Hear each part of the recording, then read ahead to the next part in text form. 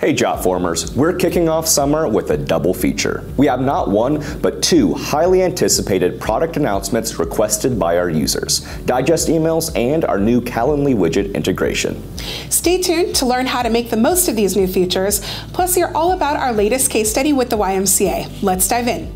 First, we're excited to introduce digest emails, which make it easier to track and draw insights from multiple form submissions at a glance. Instead of getting a separate notification email for every form submission, you can now set up digest emails to give you a concise, easy-to-read analysis of all your form submissions at once over a specified period of time. These email summaries are fully customizable and include automated reports that allow you to easily visualize your data.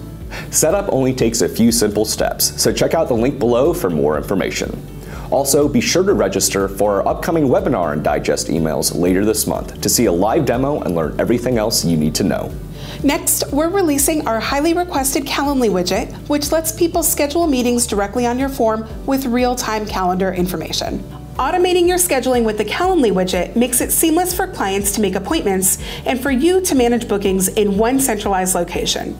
Just drag and drop the Calendly widget into your form and finish filling out the setup information to get started. We'll be hosting a Calendly webinar next month for anyone who wants to see it in action, so be sure to register using the link in the description. Finally, we're highlighting our latest case study with YMCA Columbia. With 9 associations nationwide, YMCA Columbia is dedicated to developing youth leadership skills across the country. Check out the full case study to discover how they use Jotform as a core part of their workflow to provide better experiences for employees and members alike.